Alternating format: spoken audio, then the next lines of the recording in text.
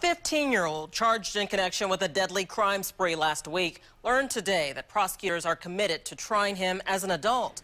He made his initial court appearance in juvenile court. RTV6 reporter Derek Thomas was there and joins us now from the Juvenile Detention Center with the new developments. Derek? Erica, we got our first look at the suspect today, although we will not show him. In court, he looked so small and so young. It's hard to believe he's charged with murder. We apologize deeply and that we're very, very sorry about their loss. After the hearing, Kenneth Riggins, the attorney for the 15-year-old suspect, focused on the family of 38-year-old John Yingling. On February 13th, Yingling was shot and killed as he sat in his vehicle in his driveway. The 15-year-old suspect is charged with that murder along with 17-year-old Saquon Burr, who has been charged in adult court. The suspects led police on a high-speed chase that ended in Brownsburg with a multi-vehicle crash.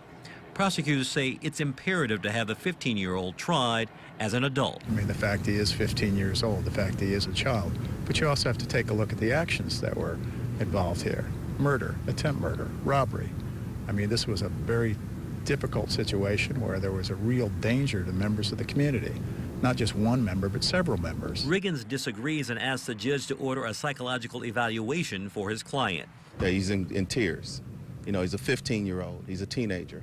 This is terrible. He's crying for the loss of that life, and that's what's important. Just looking at him, he's so small and so tiny. Can he deal with this situation? Well, we don't know. That's why we're having a psychological evaluation. The 15-year-old's father declined comment. His son is held at the Juvenile Detention Center. We will not use the teen's name unless he is waived to adult court.